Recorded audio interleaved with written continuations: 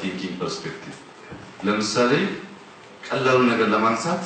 ሳይንቲፊካሊ የሚታወቅ ነው ኮራፕሽን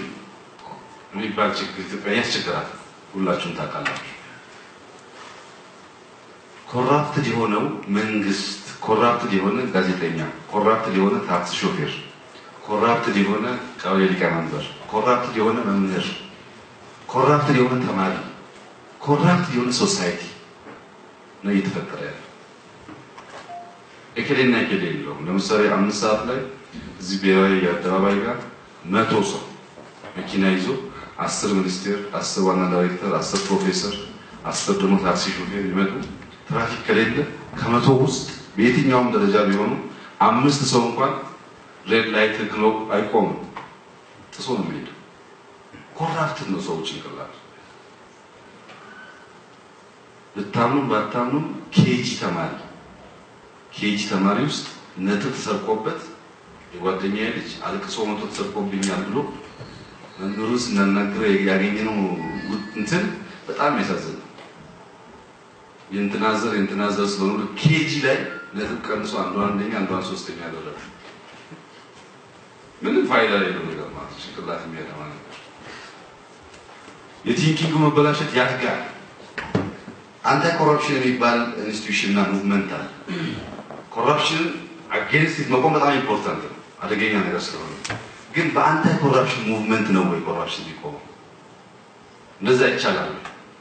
ሶሳይታል ኮራፕሽን ባለበት ሀገር ውስጥ 10 እና 20 ስልጣን ያዘን ሰው ብቻ በአንተ ኮራፕሽን ሙቭመንት ማስቆም ይቻላል ወይ መተግበራዊ መሆን ይችላል አይችልም ለምንድን ነው የማይችለው ማህይምነት የሚባል ትልቅ ችግር ያለበት ሀገር ትምህርት ሚኒስቴር ያለው ዝም ብሎ በጭፍን አይደለም ለማህይምነት እንዲዋጋ የተመረጠው ኢንስቲትዩሽንና ሲያሜ ትምህርት ነው እንጂ ጸረ ማህይምነት አለ በሽታ ለሚባል አደገኛ ችግር ጸረ በሽታ የሚባል ተቋም የለም ጤና የሚባል ተቋም ነው ለምንድነው በበሽታና በጤና መካከል ከጭንቅላት ፐርስፔክቲቭ እይታችን የሚቀይር ነገር ያለው ያላችሁ እንደሆነ ጤና ጸረ በሽታ ከሆነ ወባ መፈጠር ይፈቅዳል ወባ ኤግዚስት ካደረገ በኋላ ወባን ለማጥፋት ይሰራል ማለት ነው ጸረ ስለሆነ የኤግዚስተንስ ኦፍ ያ በሽታ እየተፈቀደ ነው ማለት ነው ጤና ከሆነ ግን ዝናብ ዘንቧል ወባ ሊሰበሰብ ስለሚችል አንጎበር እንደዚህ ያደርጉ ይከላከላል ማለት ነው ትምህርትን ስትወስዱ ጸረ ማህይምነት ከሆነ ማህይም እስከምትወጣ ጠብቆ 30 40 ዓመት ከሞላህ በኋላ ማስተማር ያለበት ጸረ ስለሆነ ግን ከ3 ዓመት ጀምሮ የምንማርበት ዋናው ምክንያት ማህይምነት ሳይፈጠር ለመጨረስ ነው እሱ ብቻ አይደለም ኢትዮጵያ ውስጥ ጸረ ጨለማ ተቋም ግን የለም መብራት ነው መብራት አይደለም በጨለማና በብርሃን መካከል በማህይምነትና በትምህርት መካከል ከሚባለው በላይ በጣም ሂውጅ የሆነ ኮንሰፕት አለ በሞቲቬሽን ሃይራርኪ የመጀመሪያው ሌየር ፐኒሽመንት ነው ሰውን ሞቲቬት ለማድረግ ደሞዝን ቀጣሉ ያደርጋሉ ማምጣት ሞቲቬት ታደርጋለህ ሰራተኛ ከሆነ የመጀመሪያው ሌየር ሰከንድ ሌየር ግን ሪዋርድ ነው ሰውየው ከቅጣት አልፎ የሆነ ነገር ቦጭቆ ሪዋርድ የሚሆን ሰውዬ አንተ ታች ሆነ እቀጣለሁ ስትለው ግድ የለም እኔ መቶ ቦጭቅ ባስፈቅጣኝ ይላል ክፍል አንድ የጀመርነው ፕሮግራም አለን የብሔራዊ መረጃና ደህንነት አገልግሎትን በተመለከተ ማለት ነው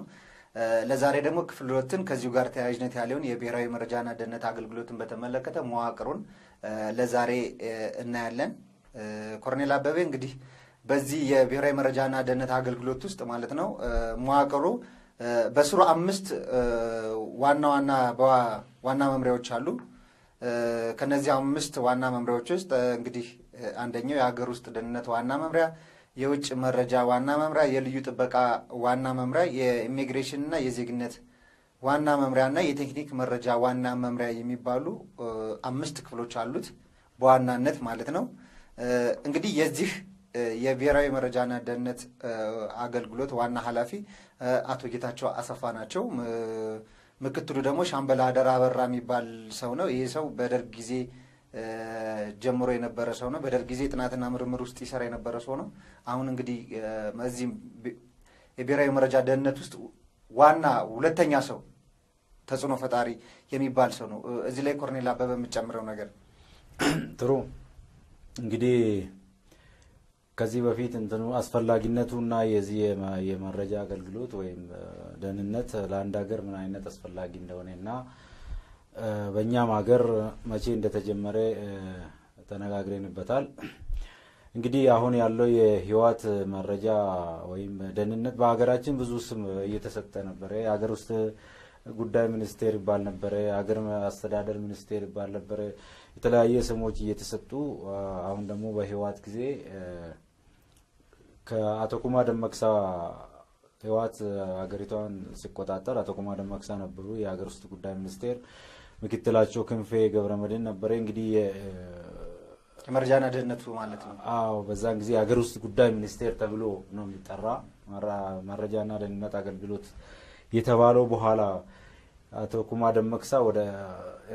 ኦሮሚያ ክልል ፕሬዝዳንት ሲሄዱ ያቺ ሀገር ውስጥ ጉዳይ ሚኒስቴር ህይወት የግል እንትናቸው ኪስ አድርጎ ማትታወቅ አይነት ኪስ አድርጎ በሚኒስቴር ደረጃ የነበረውን አውርዶ በዳይሬክተር ወይም ስራ አስኪያጅ በመብሎ ነው ከዛ በፊት ክንፌ ነበር ሲመራ የነበረው በዳይሬክተር ደረጃ ነው ያስቀመጧት ስለዚህ ልክ እንደ ሌሎች ሚኒስቴሮች ሚኒስቴር እየተሾመበት ቦታውን እንዳያገኝ ወይም ቦታው እንዳይታሰብ በሌላ ብሔር ብሔረሰብ በኪስ ደረጃ ነው ያስቀመጧት እንግዲህ ሀገርን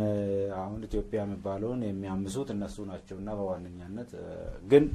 ሰው አያቃትም በኪስ ደረጃ ነው ያስቀመጧት እና አቶ ጌታቸው አቶ ክንፌ ገብረመድህን ይመራት የነበረው ክፍል አቶ ክንፌ በ1983 ግምገማ ስብሰባ ላይ ከተገደሉ በኋላ የመጣው አቶ ጌታቸው አሰፋ ነው አቶ ጌታቸው አሰፋ ከዛ በፊት እንደዚሁ መረጃ አካባቢ ሰራ ነበር በኋላ ፖሊስ ኮሚሽን ውስጥም ሰራ ነበር መከላከያም አንዳንዴ ያመጡት ነበር በኢትዮ ኤርትራ ጦርነት ጊዜ በዘመቻ ቤተ መንግስት አካባቢ በዘመቻነት ይሰራ የነበረ ሰው ነው እንዲው አንዳ በተለያየ ቦታ ያዟዟሩ ይተቀሙበት የነበረ ሰው በኋላ ክንፌ ገብረመድህን ሲሞት እሱ ነው ያመጡት እንግዲህ አቶ ጌታቸው አሰፋ ነው ማለት አቶ ጌታቸው አሰፋ ነው የብሔራዊ መረጃ ደህንነት አገልግሎት አሁን የሚባለው ላይ እሱ ነው በዋና ዳይሬክተር የተቀመጠው ወይ ስራ አስኪያጅ ይሉታል እና አቶ ጌታቸው የህይወት ሰው ነው ታጋይ ነው እንግዲህ ታማኝ ነው ለስርዓቱ ክንፌ ከበረሃ ጀምሮ የዚህ መረጃና ማን ነው የህይወት ሰላይ ነበር ሰላይ ኃላፊ ነበር ነው ጠቅላላ የድርጅቱ ያን ይዞ ነው የመጣው ህይወት አዲስ አበባ ሲቆጣጠር እሱ ነው የሀገሪቷን የደህንነቱን መስሪያ ቤት ያዘው ልክ እሱ እንደሞተ ጌታቸው ነው የመጣው ከጌታቸው በታች አሁን አቶ ሻምበላደራ ሁለተኛው ሰው ናቸው እዚህ ደህንነት ከዛ በፊት አቶ ኢሳያስ ነበር ኢሳያስ ወልደ ጊዮርጊስ የሚባል ነበር በምክትል ደረጃ በጣም ፈላጭ ቆራጭ ነበር አቶ መለስ በህይወት እያለ ይሄ ሰው በተለይ በደህንነት ውስጥ በአገር ውስጥ ደህንነትን በዋነኛነት የሚመራው እሱ ነበር ፈላጭ ቆራጭ ነበር እንግዲህ ገዳይ ነበር አስገዳይ ነበር አፋኝ ነበር የሚያሳፍን ነበር በኋላ አሁን ከቅርብ ጊዜ ወዲህ ያ ሰው ከዛ ቦታ አንስቶታል እንደውም ተባረረ ታሰረ ምናምን የሚባል ይወራበታል ኢሳያስ ወልደ ጊዮርጊስ ይሁንና ግን ከዛ ቦታ ራቅ አድርጎት አሁን በምክትል ደረጃ አቶ ጌታቸው ስሮ ነው የሚሰራ ያለው አደራ አበራ የሚባለው በደርግ ጊዜ ሻምበል ማረግ የነበረው እዛ ደህንነት ውስጥ ሲሰራ የነበረው እንግዲህ የህይወት ሰው በመሆኑ ምናልባት እዛን ጊዜም በደርግ ውስጥ ነው ወሬ ያቃብል ወይም ኢንፎርሜሽን ያቃብል የነበረ ሰው ይሆናል እንጂ ዝም ብሎ የሚያስከትሉ አልነበርምና አሁን ከኋላ ሆኖ ከጌታቸው በታች ሆኖ ከጌታቸውም በስተኋላ ሆኖ ይሄ የደህንነቱን የሚመራ ሰው ነው እንግዲህ ሁለቱ ናቸው ዛሬ የሀገሪቷን ደህንነት መስሪያ ቤት ይዞ ዜጎቻችን እንግዲህ የተቋቋመ የደለት አላማ ከዚህ በፊት ስለተነጋገርንበት አልደግሞ እንግዲህ ዜጎቻችን የሚያፍኑ የሚያስሩ ደብዛ የሚያስጠፉ የሚገሉ እንግዲህ በተለያየ ቦታ አሁን ሰዎች ማነው ዜጎችን የሚያጣሉ ብሔር ከብሔር ጎሳ ከጎሳ ክልል ከክልል ያጋጩ አሁን ሶማሌ ክልልና ኦሮሚያ እንግዲህ በዚህ 26 አመት እየተዋጋ ነው የቆየው እስከ ዛሬ እስከ ትላንትና ድረስ ይዋጋ እነዚህ ሰዎች ናቸው አማራ ኦሮሞ አፋር ከአማራ እንዲሁ ጠቅላላ በአገሪቱ ከትግራይ ውጪ የኛን ዜጎች ያዋጉ ያጣሉ ለራሳቸው ስርዓቱን እድሜ የሚያራዝሙ እነዚህ ሁለቱ ሰዎች ናቸውና ከስሩም ያሉ መዋቅሩ እስከ ታች ነው ያለው ይሄ መዋቅር እንግዲህ እነዚህ ሁለቱ ሰዎች ናቸው አሁን እየመሩት ያሉት ማለት ይቻላል ጥሩ ኮርኔል አበበ ትንሽ ነገር ማለት ተፈልገው በዚህ ሻምበል አደራ አበራ የሚባለው ሰው ማለት ነው እንግዲህ ከዚህ በፊት በደርግ ስርዓት ጊዜ የጥናትና ምርምር ውስጥ ይሰራ የነበር ነው በዚህ መስሪያ ቤት ውስጥ ማለት ነው በዚህ መስሪያ ቤት ውስጥ ይሰራ የነበረ ሰው ነው ከዛም በኋላ ደግሞ በኢሳያስ ወልደ ጊዮርጊስ በነበረበት ጊዜ ጽፈት ቤቱ ዋና ኃላፊ ሆኖ ሰርቷል የኢሳያስ ማለት ነው አሁን እንግዲህ ኢሳያስ ያለበት ቦታ ተባሯል እየተባለ ነው ያለው ሌላው የሻምበል አደራ አበራ የሚባለው ሰውዬ በጣም ምንድነው ሴረኛ ሰው ነው ከጀርባ ብዙ ጊዜ ሚዲያ ላይ ወጥቶ የማይታወቅ ሰው ነው አብዛኛው ኢትዮጵያ ህዝብም አያውቀውም ይሄን ሰው ማለት ነውና ዋና የመረጃና ደህንነቱን እቅዶች ሁሉ የሚያቀደው ሰው ይሄ ሰው ነው ተክለቁመናውን ለመግለጽ ያክል ጠየም ያለ ሰው ነው ሰውነቱ ደንዳናና መነጽር ሁሌ የሚያዘወትር ሰው ነው ይህ ሰው ማለት ነው እና በጣም ሴረኛና ክፉ ሰው ነው ጨካኝም ነው ይባላል ሌላው የዚህ የመረጃና ደህንነት አገልግሎት ሶስተኛ ሰው የሚባለው አቶ ያሬድ ዘሪሁን የሚባሉ ሰው ናቸው የሰው ደግሞ እንግዲህ በጌታቸው የተመለመለ ሰው ነው በጌታቸው አሰፋ ተመልምሎ ወደ መረጃና ደህንነት ውስጥ የገባ ነው ከሙስና ጋር ተያይዞ ያሉ ጉዳዮችን የሚያስተባብር ሰው ነው ይሄ ሰው ማለት ነው እንግዲህ አሁንም በቅርብ ከሙስና ጋር ተያይዞ አንዳንድ ሰዎችን ከነሱ ጋር ወይም ከስርዓቱ ጋር ያልተጣጣሙ ሰዎችን ሙስናን እየተዋጋን ነው በሚል ሰበብ እስር ቤት አስገብተዋቸዋልና እንደዚህ ከሙስና ጋር ተያያዥነት ያላቸው ጉዳዮችን ይሄ የመረጃና ደህንነት ሶስተኛ ሰው የሆነው አቶ ያሬድ ዘሪሁን ነው ይሄንን ጉዳይ የሚከታተለው ማለት ነው የጌታቸው አሰፋ አሽከርና ሎሌ ነው ይባላል ሰው አቶ ያሬድ ዘሪሁን ማለት ነው የወላይታ ብሔር ተወላጅ ነው እንግዲህ አንዳንዴ ከዚህ በፊትም በተደጋጋሚ በነበሩን ፕሮግራሞች እንጠቅስ እንደነበረው በዋናነት የህዋስ ሰዎች ተቀምጠው ግን ሌሎች ብሔሮችም አሉ ለማለት እንደዚህ አልፎ ጣል ግን ተጽዕኖ መፍጠር የማይችሉ ወይም ደግሞ ምንም ነገር ማድረግ የማይችሉ እንደዚህ ከማቃጠር ውጪ ሌላ ነገር መስራት የማይችሉ ሰዎች ልክ እንደ አቶ ያሬድ ዘሪሁንም እንግዲህ በመረጃና ደህንነት ክፍል ውስጥ ከሌላ ብሔር ያሉ ሰው ናቸው ማለት ትፈልጋለሁ ኮርኔል አበበ ሌላ እዚህ ላይ የምትለው ነገር አለ እዚህ ላይ ይሄ ሰው እንግዲህ አቶ ያሬድ የሚባለው ሰውዬ ከደቡብ ነው ጌታቸው ነው መልምሎ ያመጣው እንግዲህ አንዳንድ ሰዎች አሉ በዚህ መስሪያ ቤትም በሌሎች መስሪያ ቤትም አንዳንድ ሰዎች መከላከያም የተለያየ ቦታ አንዳንድ ሰዎች ከተለያዩ ብሔር እንደ ጣል እንደሚደረጉ ሁሉ እዚህም ጋር አንዳንድ የወላይታ የተለያዩ ኦሮሞም የአማራም ብሔር ተወላጅ የሆኑ ሰዎች አሉ ግን እነዚህ ሰዎች ምንድናቸው ነው ማለት ማየት ያለብን እነዚህ ሰዎች ሲመጡም አንደኛ አጎብዳጅና ለስርዓቱ አሽከር ሆኖ ወይም ለሰዎቹ አቶ ያሬድ ለጌታቸው አሽከር እንደሆነና ወሬ እንደሚያቃብል ወይም ደግሞ ለሱ ተገዢ ሆኖ የሚያድር ዜጎቹን የሚያስገድል ወይም እከሌ እንደዚህ ያደርጋል በስርዓቱ ላይ ያሰራል ይያለ ምናልባት ይሄ ሰው በደቡብ ውስጥ የሚሰራ ነው ደቡብ ውስጥ የሚፈጸመው ነገር ሁሉ በሱ አማካይነት እንደሚፈጸም ነው የሚታወቀውና እንደዚህ ሌሎችም አሉ በተለያየ ጊዜ ወደዚህ የሚገቡ ብዙ ጊዜ ሰዎችን ይመለመሉና ተጠቅሞ ይጥላሉ ብዙ አያስቀምጧቸው ወይ ታሰራሉ ወይ ደብዛቸው ይጠፋል ግን ይመለመሉና ይመጣሉ ምስጥር ቦታ ላይ የሚመደቡ ከሆነ የተወሰነ ጊዜ ከተጠቀሙ እና ምንድነው እነዚህ መቀጠል ካለባቸው እነዚህ በዚህ የሚገቡ ወይ ዜጎቻችን ሲያልቅ ሲፋጁ ወይም ዜጎቻችን ሲፈጅ የስርዓት የሚያዩ ወይም የሚያስገድሉ ወይ ደግሞ ሲገደል ሲገረፍ ቶርች ሲደረግ ደብዛው ሲጠፋ አንደርግራውንድ ሲታሰር ማከላዊ ተወስዶ አይቀጡ ቅጣት ሲቀጣ የሚያዩ ወይም ተጨማሪ የሚሰጡ ወይም ደግሞ ገራፊ ወይ አስገራፊ የሆኑ ሰዎች አሉ ከዚህ ውስጥ እንግዲህ እንደ አቶ ያሬድ የሚጠቀሱ ናቸው ማለት ይቻላል ጥሩ ኮርኔል አበበ እንግዲህ የብሔራዊ መረጃና ደህንነት አገልግሎት መዋቅሩን ቅድም በዋናነት 5 መዋቅሮች አሉ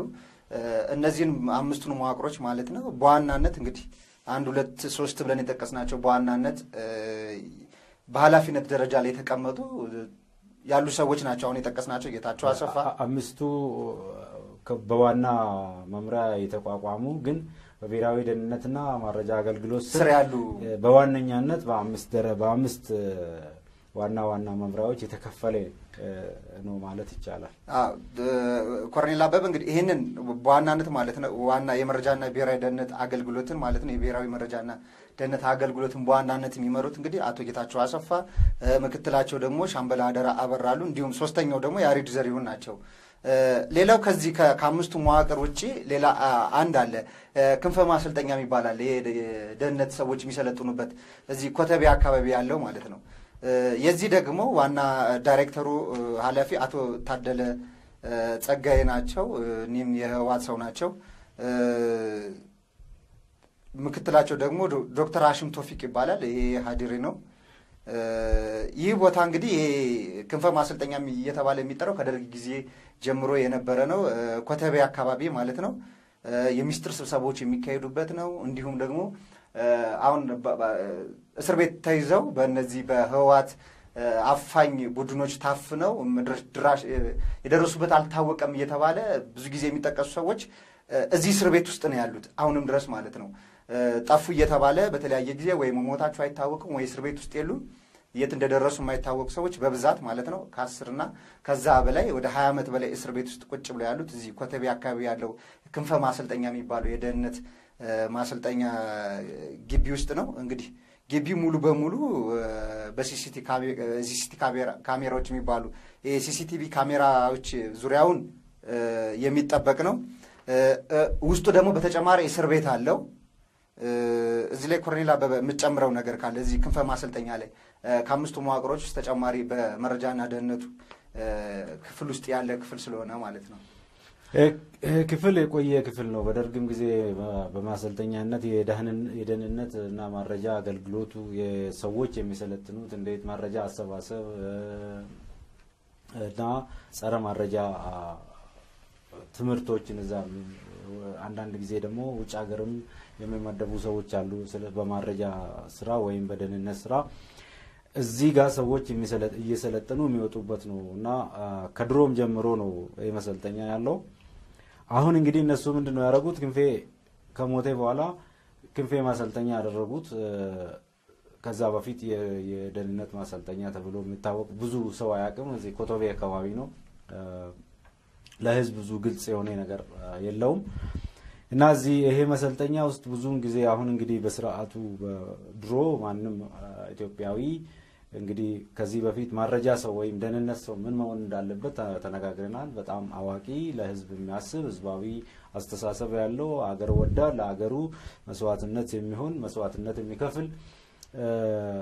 አገሩ የዜጎችን ደህንነት የሚያስከብር ወይም የሚጠብቅ ህግን አክብሮ ህግን የሚያስከብር ሰው ነው እዛ ገብቶ ተምሮ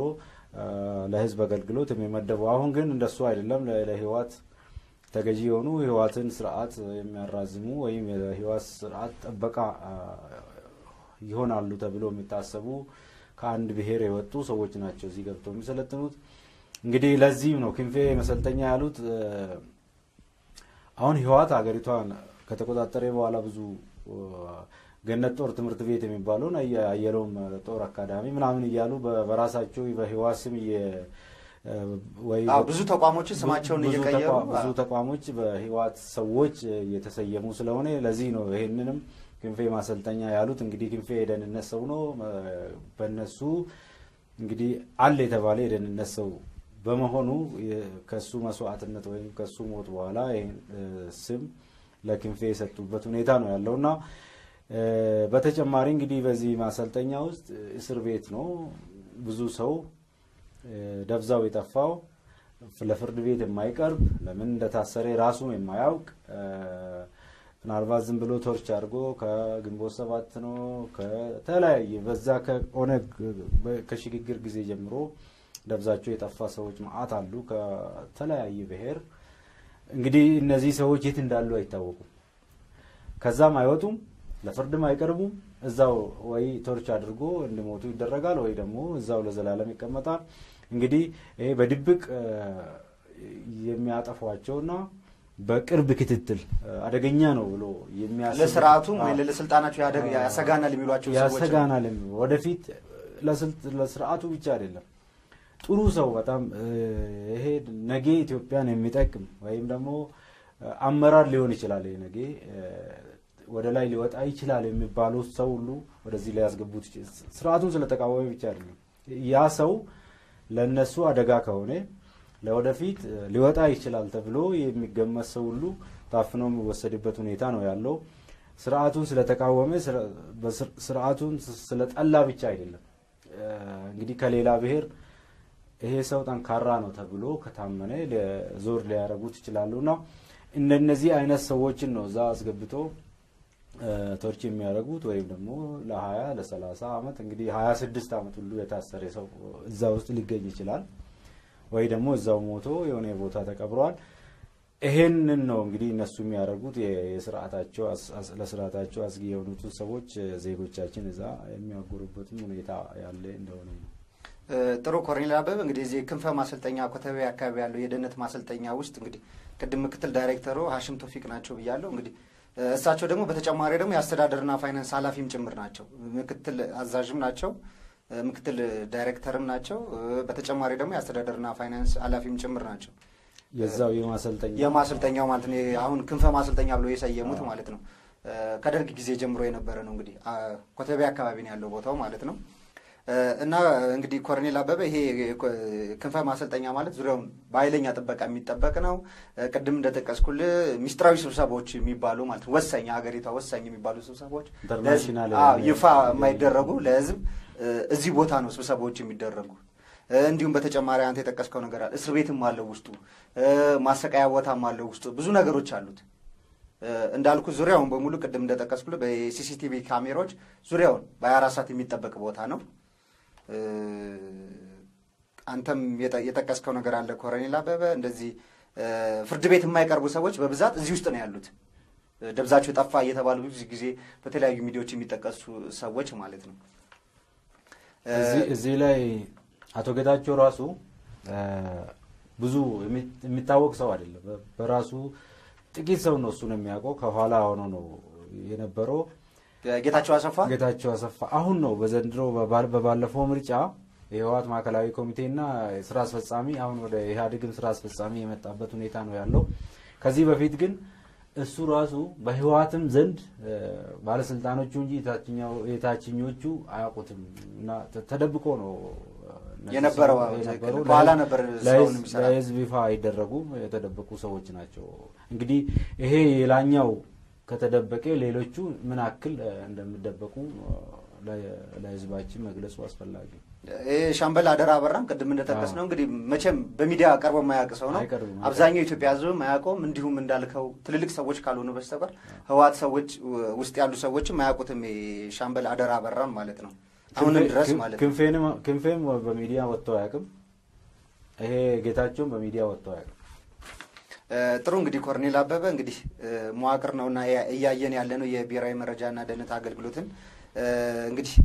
በመዋቅር ደረጃ ደግሞ ቀደም 5 መዋቅሮች አሉ ብለን ጠቅሰናል እነሱን በዝርዝር አንዳንድ እያደረግን እናያለን እንግዲህ የሀገር ውስጥ ደህንነት ዋና መምሪያ የሚባል አለ አንደኛው ማለት ነው ኃላፊው አማኑኤል ኪሮስ ይባላል ምክትሉ ደግሞ ደርበው ደመላሽ ነው ምክትል ዳይሬክተሩ ማለት ነው እንግዲህ እነዚህ ሁለቱም ሰዎች የህዋት ሰዎች ናቸው እንግዲህ ከዚህ በፊት በተደጋጋሚ ኮርኔል አበበ እንደተቀስነው እንግዲህ ዋና የሚባሉ ቦታዎችን የህዋት ሰዎች ናቸው የሚይዟቸው የታወቀ ነገር ነው የኢትዮጵያ ህዝብም የሚያውቀው ነገር ነው ይሄ የሀገር ውስጥ ደህንነት ዋና መምሪያ እንግዲህ አሮጌው አውሮፕላን ማረፊያ ጦር ኃይሎች በስተጀርባ ነው የሚገኘው በስሩ 8 መምሪያዎች አሉት ልጥቀሳቸው ኮሎኔል አበበና ከዛ በኋላ ግልጽ ለማድረግ ያን ዋና መምሪያና በስሩ ደግሞ መምሪያ ተብሎ ዋና መምሪያ ከዚህ ከደህንነቱ ቀጥሎ ያለው ብራንች ነው እንግዲህ እነዚህ አምስቱ ዋና መምሪያዎች ደግሞ የራሳቸው መምሪያ ተብሎ በስራቸው ደግሞ ያሉ ጥሩ ኮሎኔል አበበ እና በዚህ ሁኔታ የሀገር ውስጥ ደህንነት ዋና መምሪያ ስር 8 መምሪያዎች አሉ ዋና መምሪያው ስር ሌላ 8 መምሪያዎች አሉ ኮሎኔል አበበ እንግዲህ